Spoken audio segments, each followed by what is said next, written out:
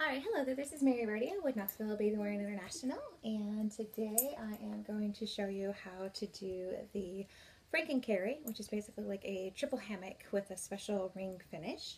So I have 2 sling rings, and I have a Diddy Aurora 6, and my 4-year-old, almost 5-year-old, wants to be my demo child today, so we'll see how that works out, because she doesn't go up very much anymore. So, I just kind of start with the wrap about where I want it to end. It's not the best indication of how much wrap that you need, but I like to have my tails for this particular carry go to about right under where my waist would end, basically. So just a little bit longer than that.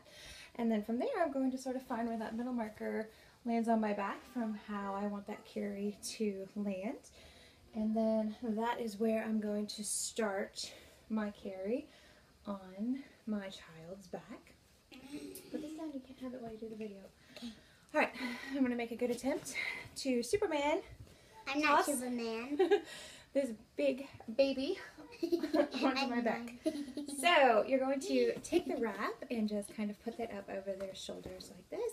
You're going to grab a hold of them under their arms, pinning the wrap underneath them, and just sort of do a twist around to get them up onto your back. Alright, so from here we're going to make her seat. She's definitely going to want her arms out, so pull your arm out, up. There we go. And I'm going to have both of these rails come up over my shoulders while I make this seat. Stop. And then, okay, arm up. Alright, so now her top rails are out, but obviously the wrap is not under her bum in any way, shape, or form, so we're going to get that corrected quickly. So I'm going to pin these tails. And actually, because she's so big, I'm going to pull it back down. Stop it. Get down. Alright, there we go. That'll make it a little easier to work with you. And hey, you have to get them stairs. Go I'm downstairs. going to pull this out a little bit further this way. Seems so I underestimated how much tail I will have. Mommy's making a video with me. Alright, so from here.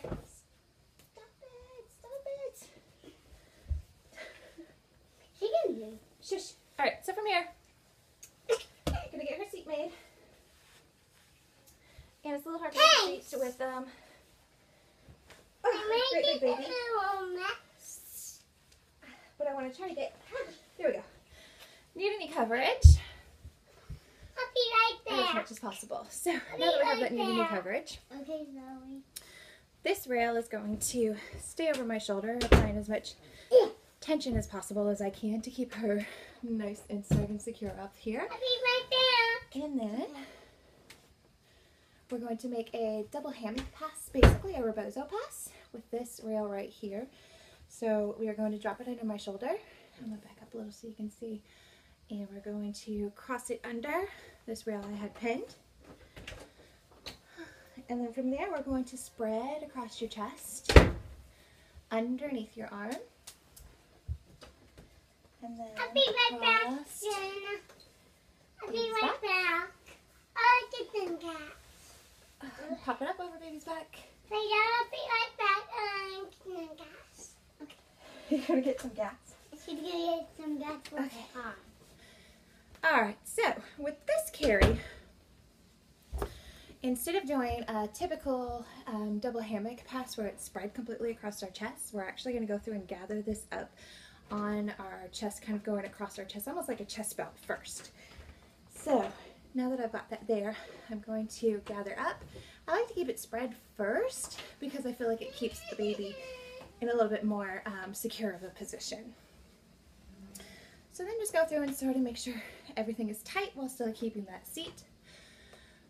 With a typical double hammock, this is going to go over your shoulder, but with this one, we are then going to go under our bust and just sort of around the waist. And then do basically another triple hammock pass. And go under this leg, which makes it a nice wiggle-proof carry as well. So sort of gather it first and then spread up and across the back again.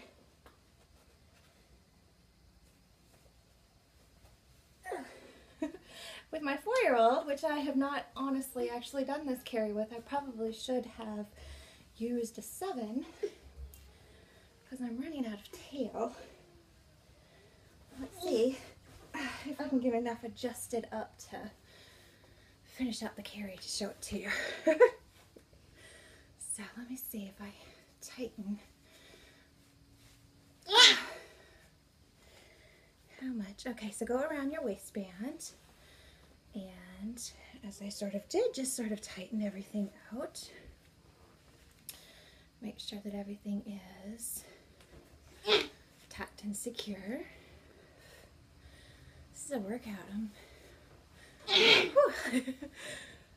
Okay, so from here, I'm not going to have a lot of tail to do the really pretty finish that it normally works out to be, but I'm going to try to get her bounced up really, really high so we can do as much as we can at least.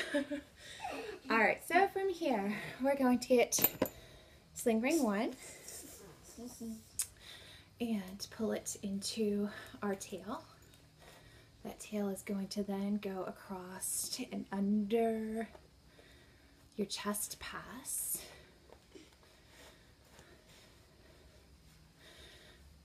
Oh, and then back through your ring.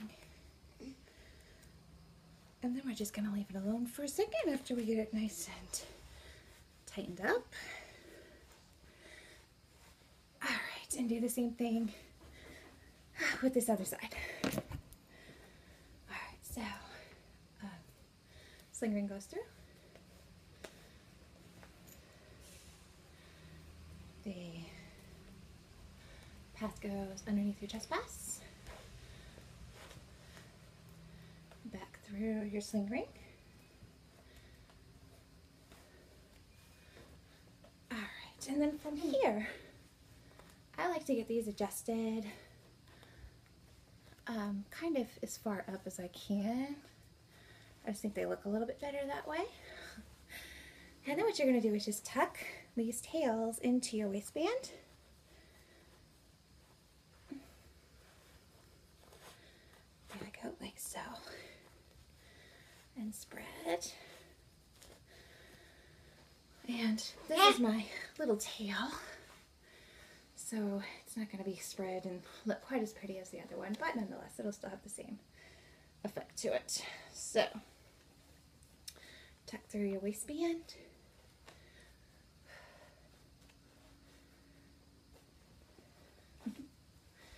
Alright. And then just spread across your chest and make it look nice and pretty.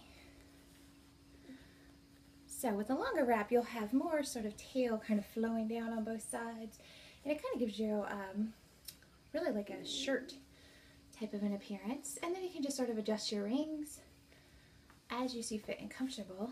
But as you can tell, it's a very, very secure carry, even with a big baby, almost 5-year-old actually. And it's not that bad. I'm 7 months pregnant as well, so as long as I can get this waistband pass a little bit high up over baby bump, then it's actually not that bad. So nice and secure. But if you do it with a 5-year-old, I guess use a 7. So there you go. That is the Frankencarry. Nice, high, snug, good, supportive. It's actually not that bad. If these, if you do have a heavier baby and you feel like these are pulling, you can sort of spread these out over your shoulders as well. So just sort of do a little bit more of a spread. And there you have the Frankencarry. All right, thank you guys.